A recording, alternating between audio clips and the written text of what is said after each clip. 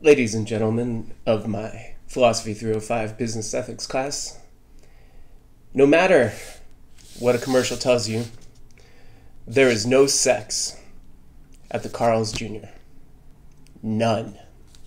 Oh, there's hamburgers at the Carl's Jr., but you don't want hamburgers. You want sex. And there is no sex at the Carl's Jr.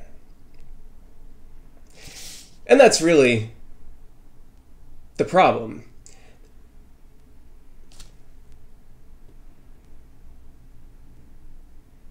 And that's really the problem that Crisp has with what he's calling puffery. Remember, not the usual word. What he thinks is going on in the case of puffery is, again, that somehow the ad is smuggling a desire into your, mental life. And it's doing that by appealing to unconscious desires. So he has this very naive Freudian picture, where there's these drive states, desire for sex, power, stuff like that. And those motivate you, and you don't have a lot of access to that. Let's not talk about the psychology of that. Some of that's, a little bit of that is right. A lot of it's wrong, but don't worry.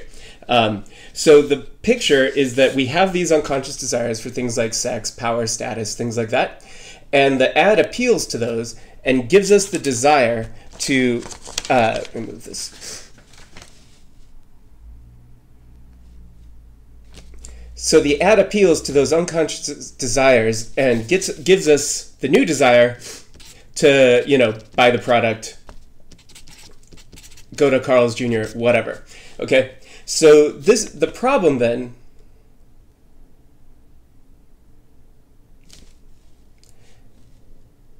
so there's two problems that raises. The first is what I want to talk about here.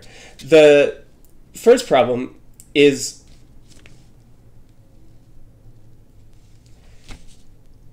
this problem is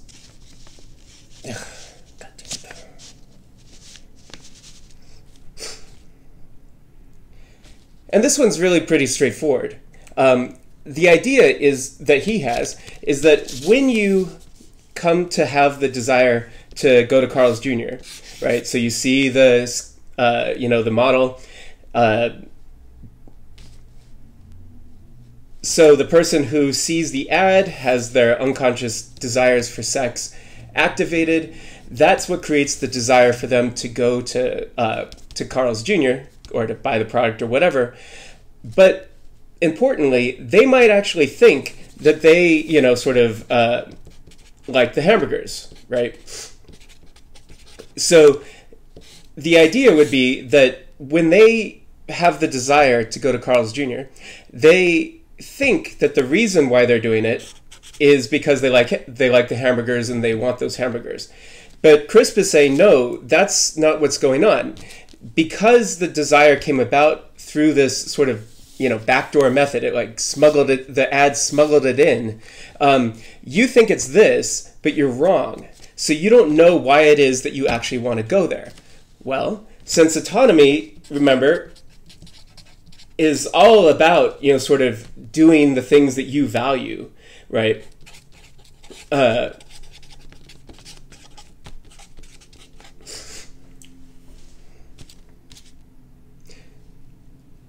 So that poses a couple of problems.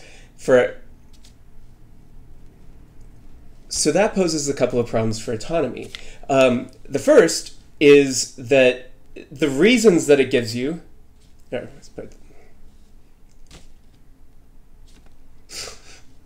so that poses a couple of problems for autonomy. The first is that because autonomy is about sort of acting in accordance with what you value, that means you have to be making decisions in accordance with what you value.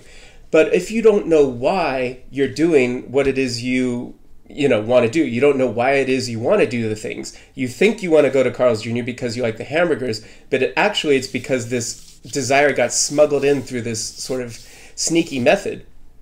You're not going to be able to make that choice because you don't actually know what your real values are, right? So it gets in the way of this. It prevents you from doing this because you don't know why you're acting, so you don't know whether your action is in accordance with what you value. The second and very related one is just that the reasons are bad. And this is what he says when he says things like, these are not good reasons that I could avow to myself as good reasons for buying the product. And so the idea is basically, if you make explicit the actual reason you're acting on, so if we said, oh, well, why do I want to go to Carl's Jr.? Well, I want to go to Carl's Jr. because I want sex. That's not going to make a lot of sense, right? That unless there's some special story, right? You have a crush on the, cute cashier or something like that. Unless there's a special story, that makes absolutely no sense. So the second problem is just that you are going to be acting on reasons that don't connect to the action in the way that they're supposed to. So this is the first set of problems that Crisp. So this is the first set of problems that Crisp thinks that Puffery, that sort of So this is the first set of problems that Crisp thinks Puffery raises for autonomy. The next set are the ones that have to do with the desire to not be manipulated by others for reasons that you can't accept. And we'll talk about that in a different place.